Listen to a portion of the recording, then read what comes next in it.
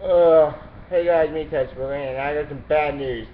You know Silent Hills, the new Guillermo del Toro's Toro Guillermo game is coming out? Well, I got some bad news, folks.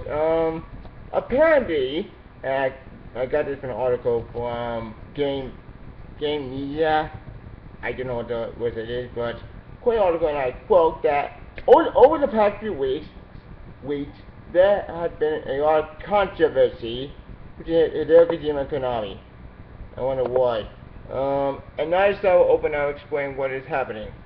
We know that Kojima will stay on to finish Metal Gear Solid 5. That's good news. But it appears that won't be the case with Silent Hills. According to for journalist Matt Hackney, I don't know who that is.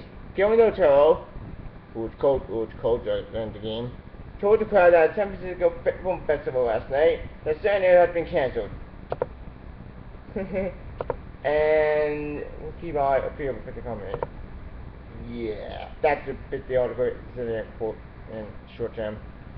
But for after this, fuck! Damn it! Why? Why is it cancelled? I want to play it, damn it! Ugh, this sucks, man. Okay.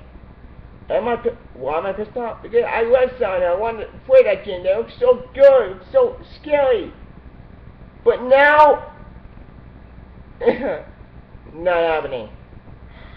God damn it. Why, Konami?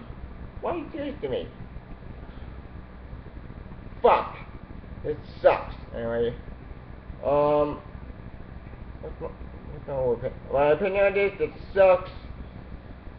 And that's my thoughts on this whole situation. Please comment on using this news of Silent Hill is being cancelled. Do you like it? Do you hate it? Are you pissed off? Like I am.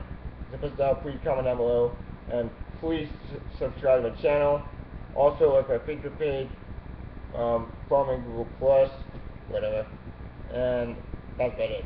That's my peace out. Konami, this sucks. Peace out.